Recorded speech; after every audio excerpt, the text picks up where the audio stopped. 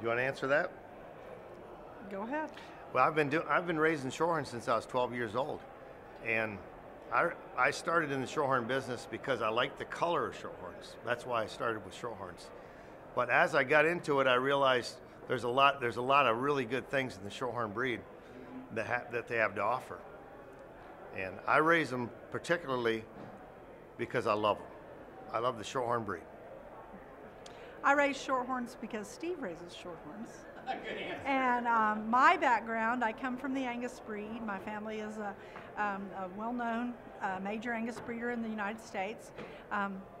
When we first met and then we're headed to be married, you know, I took the pledge and I said I want to learn about Shorthorns. I want to work with Shorthorns. I want to give what I can to the breed to improve them. And I think it's a lifelong endeavor for us. We both believe in the breed. We believe the breed. My study of the history of the breed, Shorthorns were first in America. They were the first breed to come to this country of improved livestock. They were the first breed to start a breed association in this country. And you know, Shorthorns, over the years, over generations of breeders, they still have the things that made them great. We have to rediscover those. We have to unlearn some of the things that we believe about Shorthorns, of what they can do and what they can't do. Our current leadership on our board and our staff are really taking us that way. Shorthorns are fertile cattle, they're maternal cattle, they can grade, they are tender. And those are the things that the consumer is looking for these days. And I think Steve and I both believe that we have to get back to that.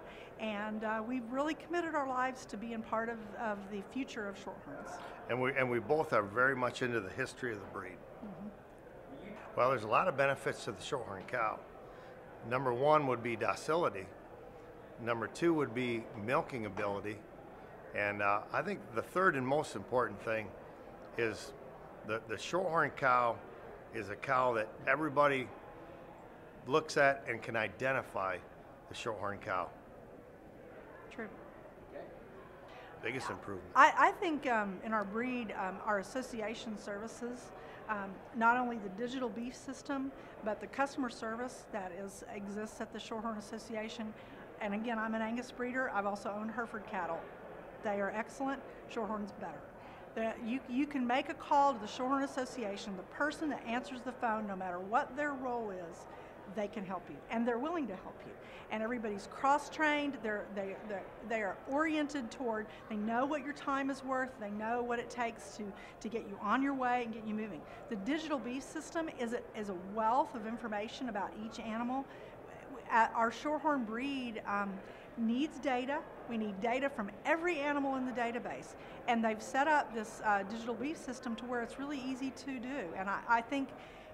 As we go toward the future, collecting data, making data important, performance data, genomic data, everything we've got, it's all set up for us there to be able to use the system and realize that it might look a little daunting at first. It's far easier than you think, and there's help with it is a phone call.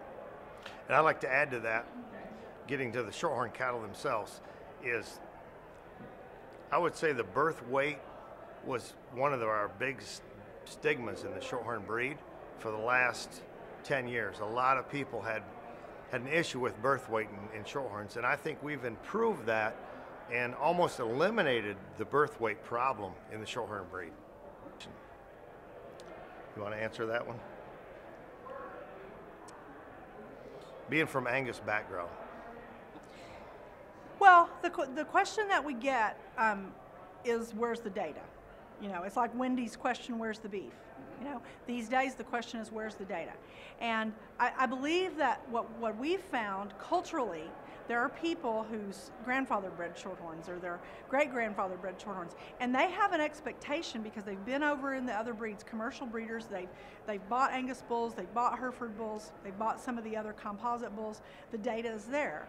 And I think that to tell them we're working on it, I want to believe that. I want to know that every Shorthorn breeder is beginning to understand that We have the cattle base, we have the genetic base. We're moving toward an incentive to collect genomic data, which genomic data will leapfrog us in the data world.